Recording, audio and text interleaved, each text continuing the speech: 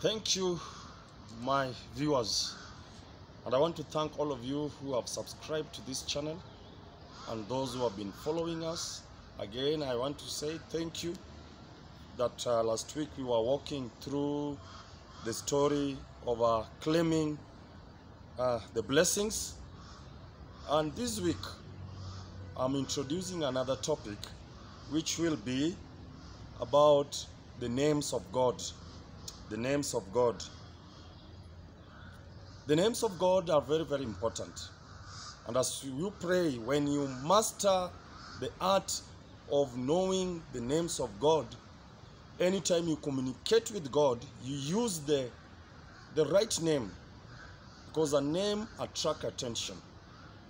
And I know you have heard many names. Even in Africa, we call him Nyasai, Ngai, and many, many names we have. And therefore, we need to understand also as Christians as we continue. And today, I want you to remind you of one, which is called Yahweh. Yahweh. And I want to say Yahweh means the self-existent one. The self-existent one. Faithfulness of God. And you can remember when Moses was meeting God, he asked God, "Who are you?" And God says, "I am who I am." And allow me to read from the book of Exodus. Turn with me in the book of Exodus chapter 3 verse 14. Exodus 3:14 says, the man said, it says, Exodus 3:14, it says, God said to Moses, "I am who I am. This is what you are to say to the Israelites. I am has sent me to you."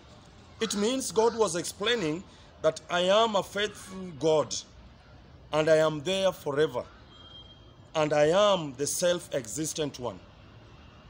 There are other gods. People are calling other gods, and therefore God could not explain himself to Moses or to the Israelites or to the Egyptians on who he is.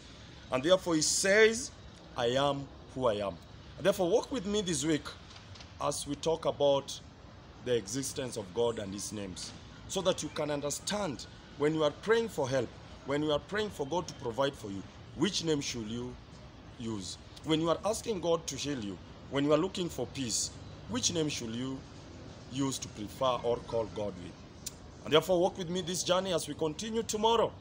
It will be a blessing to you. In the name of the Father, Son, and the Holy Spirit. Amen.